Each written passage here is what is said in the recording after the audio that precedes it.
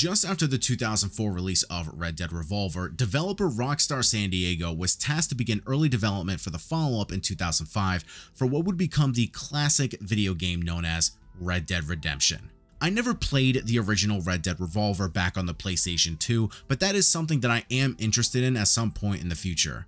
I was introduced to Red Dead Redemption just 2 short years after the release of Rockstar North's Grand Theft Auto 4. Red Dead was built upon using the same Rage engine that was used for development of Grand Theft Auto 4. This allowed them to take full advantage of the 7th gen hardware to give us better looking and running games. Red Dead Redemption was released in North America on May 18, 2010 for the PlayStation 3 and Xbox 360. It was then eventually ported over to the Nintendo Switch and PlayStation 4, but still no sign of a port to PC, which is unfortunate. I remember multiple times over the years that I have started and never finished beating the game. However, recently my good buddy Zach was getting rid of a bunch of his old video games that he doesn't need anymore, and among those titles was Red Dead Redemption. I felt that this was a good opportunity to boot this game up one more time and finally beat it for an official review. Red Dead Redemption takes place in 1911 in the fictionalized American states of New Austin and West Elizabeth. With some progress, we'll eventually take you across over to Mexico. You play as former outlaw John Marston, who has been forced by the FBI to take down members of his former gang. In exchange, he will finally be able to see his family again, which are being held by the FBI until John holds up his end of the deal. John Marston is a great protagonist. You can tell that he has actual remorse for the things that he has done. He doesn't want to live this life anymore. He just wants his family back. Unfortunately for him, that will require him to do things for people he no longer wants to take part in. Now, Red Dead has an honor system. Depending on what actions you take throughout your playthrough will determine on how people will view you in the game. Now, you can either be the player that the game wants you to play out and be the hero of the West that helps people, or you can lead into your past and become the outlaw savage you once were. I am a bit of a goody two-shoes and took the path of having a good reputation among the people. Along your journey, you will come across strangers either by coming across them on the road or in town that require immediate help. Or you can trigger a mission in the form of a question mark that will lead you to help them across a string of tasks to complete in order to help them. Those question marks will eventually then turn purple to let you know that this is a continuation of a previous stranger's task. I found this to be a great way to provide you with many options to show your good or bad side with some scenarios on what you will do to complete them.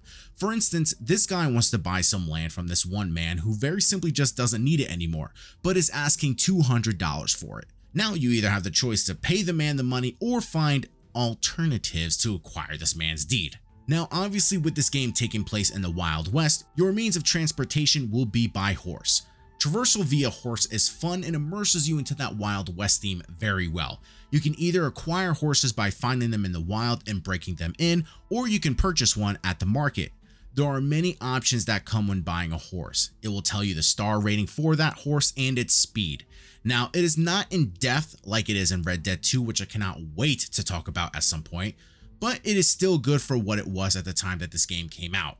You can hit your horse at posts. The horse will kick you off if you push it too far when riding.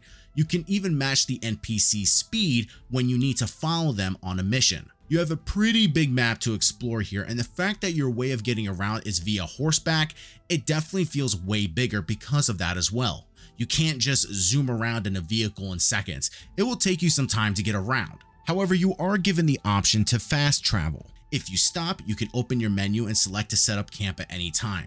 This is where you can change outfits, save your game to progress the time of the day, or you can select to fast travel to any destination on your map. This is a great option if you don't feel like spending time getting from point A to point B on your horse. Now, if you are in town, you can take a stagecoach for a fee to take you anywhere you want to go. In moments like this, you can either skip traveling altogether, or you can sit back and watch the horses pull you to your destination. Staying on the topic of animals, Red Dead has provided you with many different creatures that you can hunt. There is even a sharpshooter challenge on which animals you need to kill in order to complete. The animals vary from rabbits, sheep, deer, buffalo, eagles, wolves, coyote, foxes, grizzly bears, and much more. You can even skin them for their fur and meat, which you can sell at the market to earn money. I love this as it provides ways for you to earn extra cash along with completing extra challenges to keep the game from being repetitive. The markets in the game range from buying medical supplies, which can help in battle if you are in a tight spot, tobacco, which refills your Deadeye meter, which we'll discuss in a bit. You can even buy horse pills that will give you infinite stamina for a limited time when riding your horse.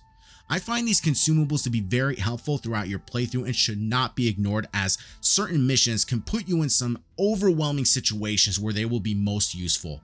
I wasn't that mindful of this tool, and I wish I took more advantage of it on my first playthrough.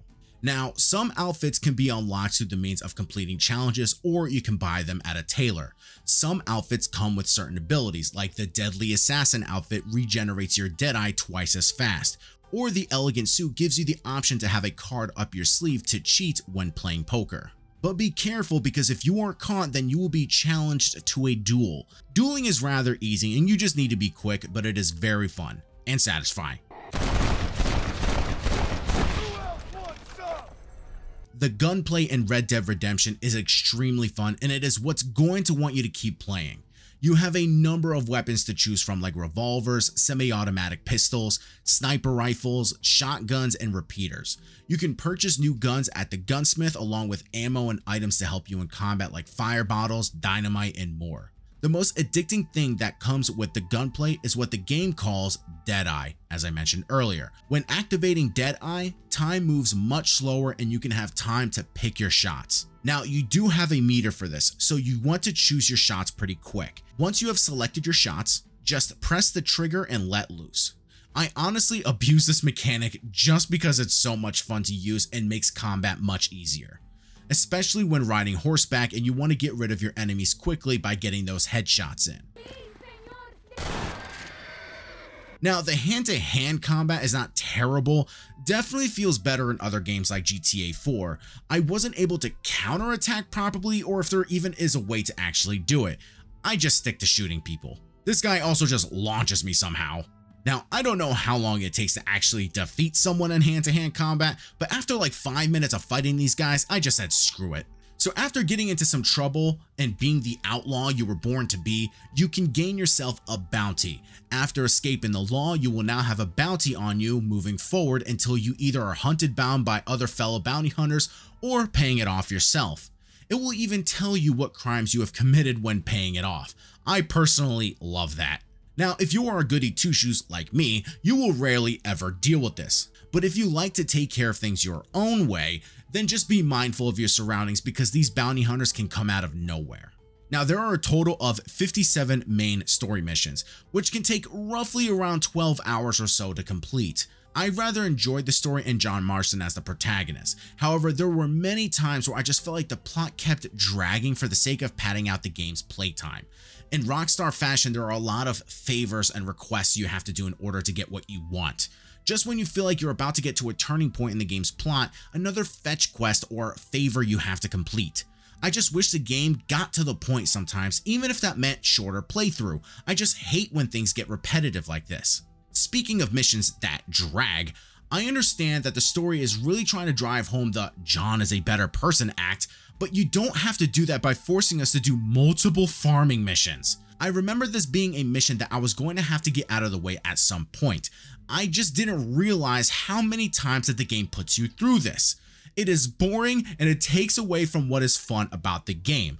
I had no problem doing this once, but it's kind of like when you are playing Spider-Man 2018 and the Mary Jane missions come up. If you've played that game before, then you know exactly what I am talking about. There are also missions that you can only do at certain times of the day. So if you come too early or too late, you need to either go to a saved location and progress the time of the day to do that mission, or just come back at a later time. Rockstar has done this for their other games in the past. I didn't like it then, and I still don't like it now. I know in future titles, they finally got rid of this, and I think that the time of the day just automatically progressed to the time of the day you were meant to show up at. I honestly forget if Rockstar actually did fix this with their future titles, or if I'm just thinking about other games entirely. Let me know in the comment section if you guys know. Now, the missions that I had a lot of fun doing were the side bounties that you can do by finding wanted posters hanging in town. Some want them dead or alive, and pays more depending on which one you do.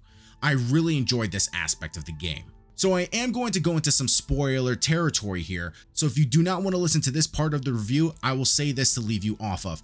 It is a great game and you need to play if you haven't already. Moving on. Edgar Ross is a piece of shit. Now, I know a long time ago, before ever actually beating the game, that John dies at the end. I just never knew the circumstances of why that happens.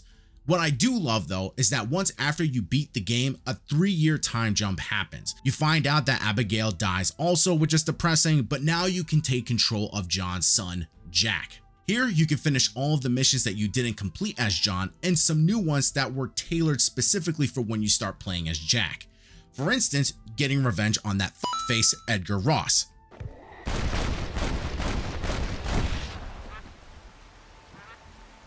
This was very satisfying and is essentially the true ending of the game.